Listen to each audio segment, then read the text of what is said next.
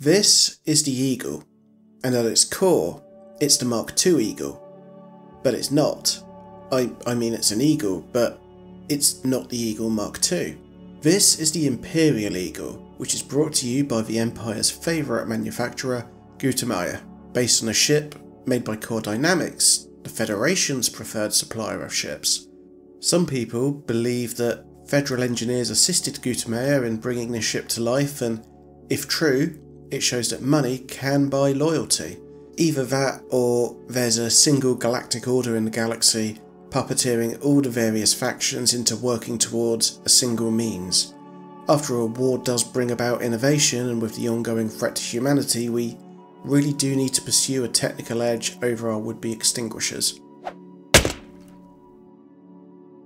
Of course, all the stuff that I just said is a wild conspiracy theory. Just to reiterate, the Imperial Eagle is a result of reverse engineering and stolen blueprints. Nothing more and nothing less. Moving on swiftly. The Imperial Eagle looks like an eagle, but it looks like an eagle that was elected prom queen and has got all dressed up for the occasion. It's been cleaned up, given a fresh paint job with some blue inlaid lighting to give its body line some definition. It's also had a little bit of cosmetic surgery with the addition of some new wingtip nacelles and a spoiler on the back. This does mean it has a larger hip profile than the regular Eagle Mark II, but the differences are so small it's barely worth taking into consideration. In fact, they're so small I'm not entirely sure why I'm even mentioning it. The interior is largely similar too, although it's been facelifted with Gutamaya's signature style and has a more premium looking and feeling edge over the Mark II. So, what did the Imperial engineers keep? Aside from the basic shape, the Imperial Eagle has the same number of optional compartments and utility mounts. Most of the core internals are also the same, with the main notable differences being the ability to support a larger power plant, and also that central Class 1 hardpoint slot has been replaced with a Class 2, which gives you a little bit of an edge as far as raw damage output goes. This does mean that you can sling a plasma accelerator onto your build if that's where the mood takes you. The Imperial Eagle largely improves upon the Mark II Eagle in a number of other aspects too. The shields and armour are stronger, the speed is faster, and the boost punches in with more force. The boost has a sound that can only be described as the foot of God being shoved up the backside of the ship with great force as an encouragement to go faster before it scurries off into the distance. In fact, I'll go as far as to say that out of all of the ships, the Imperial Eagle has my favourite boost sound.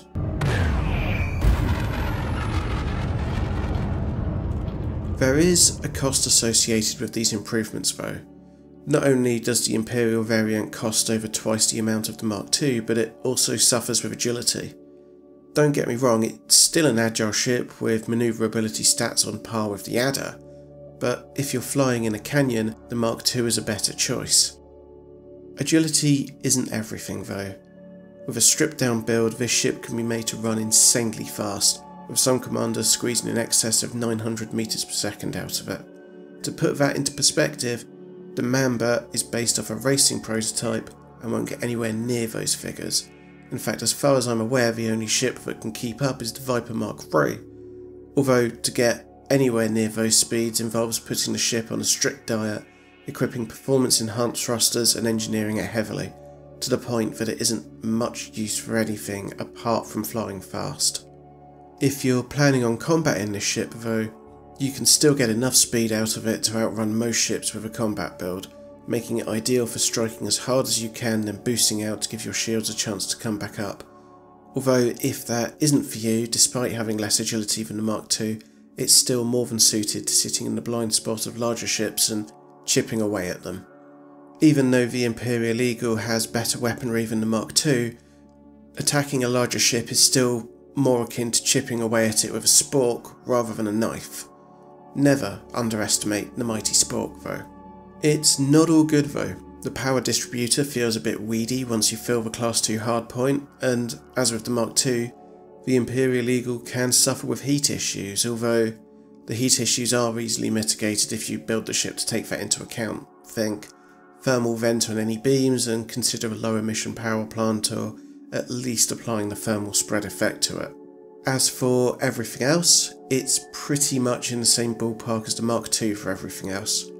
Trading and mining are best left to the other ships with bigger holds, and as for exploration, the range isn't amazing and the fuel tank might leave you wanting something that's a bit larger and more suited to the task. Although, as I've said before many times, you can explore in anything, it will just take you a bit longer to get away from the bubble than those ships that have a larger jump range.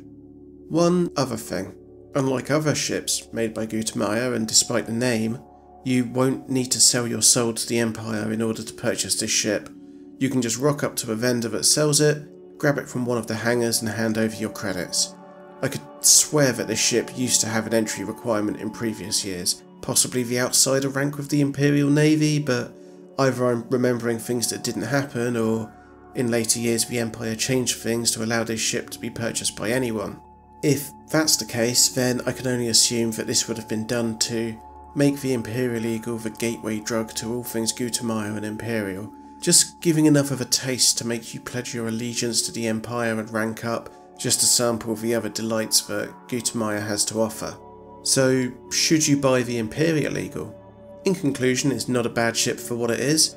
Yes, you could argue that the price is over twice that of the regular Eagle Mark II, and as such you might as well get that instead, despite the relative shortcomings of the Mark II, but the shields, armour and available weapons really are a cut above the Mark II. The changes both inside and out give the Imperial Eagle a premium look and feel, although that being said, if you were a die-hard Federation supporter, then you probably wouldn't be seen dead flying the ship, instead preferring the Mark II. Thank you so much for watching, I hope you enjoyed it. Let me know in the comments your thoughts on the Imperial Eagle, and if you could like, subscribe, comment, share, all of that, it would greatly help the channel. Aside from that, enjoy the rest of your day, and I'll catch you on the next video. 07 to 1 and all.